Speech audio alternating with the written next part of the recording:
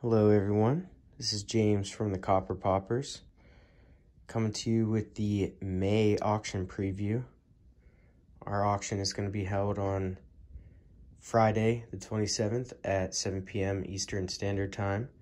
If you'd like to pre-register, please send your PayPal and address to drippylipauctions@gmail.com. As you can see, we have an awesome table set up. We're going to be running a lot of bottles, a lot of relics, and some silvers and coppers as well. Without further ado, let's get started. Got some open panel, super whittled chemical medicine type bottle. We have another amethyst fly trap. Look at the whittling on that. Alborz with the original cork and wire wrap. Beautiful amethyst. Wax seal mason jar. No damage. Really cool top on there. Very crude. It's got an ES on the base. Some more open panel puffs. Piso's Cure for Consumption in aqua. I think aqua is a little bit more rare than the green and amber ones. Got a Healy and Bigelow's Kickapoo Indian Oil. Little quack medicine, 1890s. Another little open panel, super whittled, wonky neck. It's a pretty cool, it's a milk, it's a half pint milk. Ayrshire milk out of Penshurst in Nerbith, PA. A little bit different.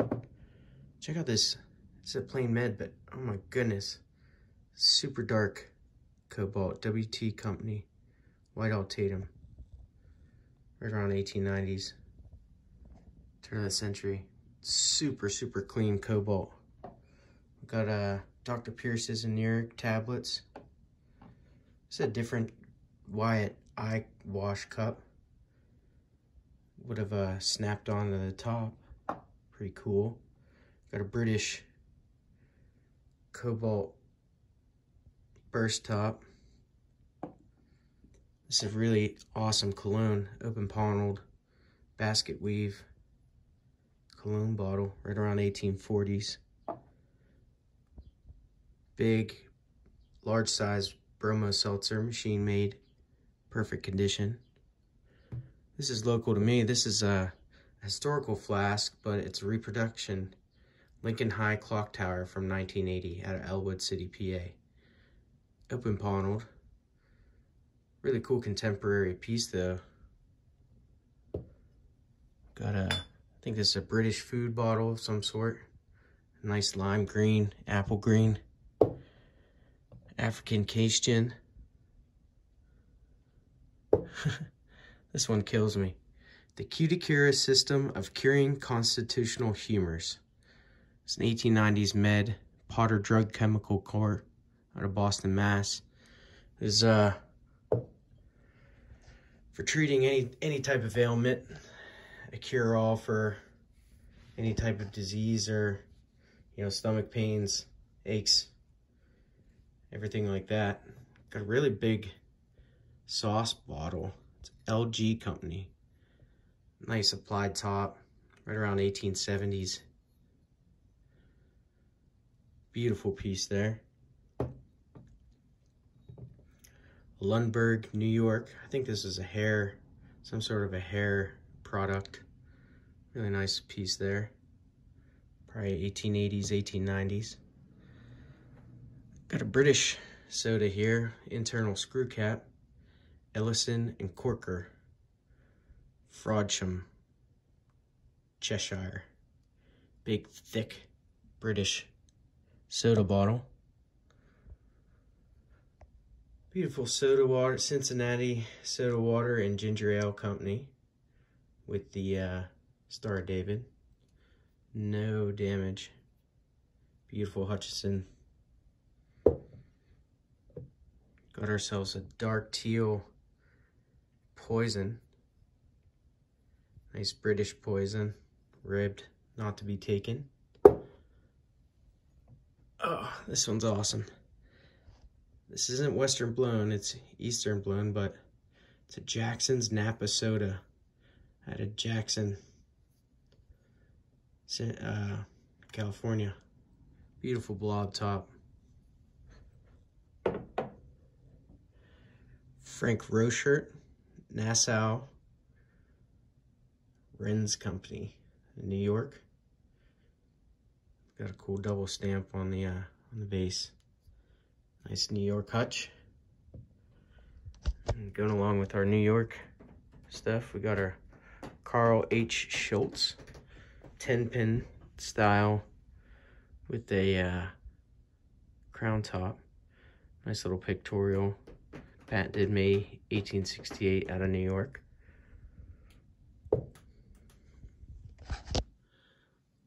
Big quart flask. Nice honey amber. Check that bad boy out.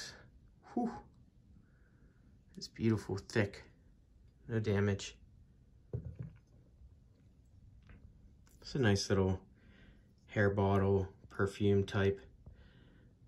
Really nice dark teal. Love the color on this one. I love that style. Probably around 1890s, tooled top. Got another amber flask here. Really wonky shape, strap sided with an X on the base, applied top.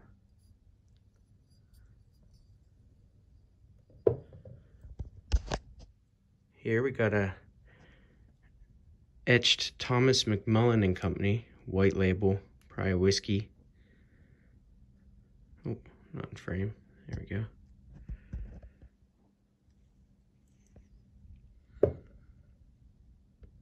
Got a stoneware beer here. This is an early piece, probably around 1840s, 1850s, with a nice top on there. Really cool, crude. Little stoneware jug. Tiny little guy, probably a half-gallon. India, I'm not even gonna try and say that word. Out of Norwich, Connecticut. I love these things. These are the personalized, it's like red stained glass. Around 1890s, 1910. It's got an H on the base. And it says mother. This one's pretty cool. Frontier Asthma Company out of Buffalo, New York. Some sort of an asthma medicine bottle. It's machine made. Bottle made in USA. Some Grand Teacup Company, a nice amethyst. Baby bottle with the pictorial baby on it. Got another California bottle here. It's Americus Club Whiskey flask. Nice amber. Out of somewhere in California, I think San Francisco. We got some killer inks too. Cobalt spool ink.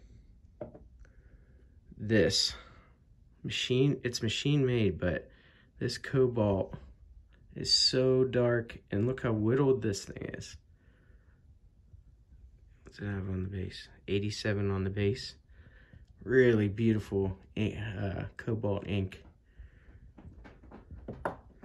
Got a lactopeptine, for digestive ailment. Ground lip, right around 1890s. Burst top, pen rest. It's got some Lyons, Lyons. It's another British ink. We've got a cobalt cone ink. This is pretty cool too. This is an early ink, L.H. Thomas. That's not actually the ink on the inside, it's painted on the outside. It was painted black. That was pretty unique. Really cool. Original paint. What else do we got? I think that kind of does it. We got, of course, some more silver. Barber dime. 1943 Walking Liberty half with an S mint mark. And we have 3 large cents. 1830 matron, 1832 matron, and then a sick counter stamped 1847. It's got a JP on it. I love altered coins. They would have counter stamped them for picker's checks or for advertisements, anything like that. Yeah, just really cool, unique. And we've got another long Crotal Bell strap with a little bit of fuzz in it. This one's got some bigger pedaled Crotal Bells. Oh yeah, beautiful. If you have any questions, please reach out. Oh, I almost forgot. I've got some really cool Art Deco sodas too. A 1915 Coca-Cola hobble skirt soda water out of Salem, Ohio. Got an El Bro Coca-Cola property. Kisk out of Johnstown. Big old Pappy. Pappy, best of them all. And a couple other ones as well. Smile out of East Liverpool. Chester, PA, not to be returned, or must be returned. Yeah. If anyone has any questions, please reach out to drippylipauctions@gmail.com. Hope to see everyone there on Friday at 7. Let's get some mo.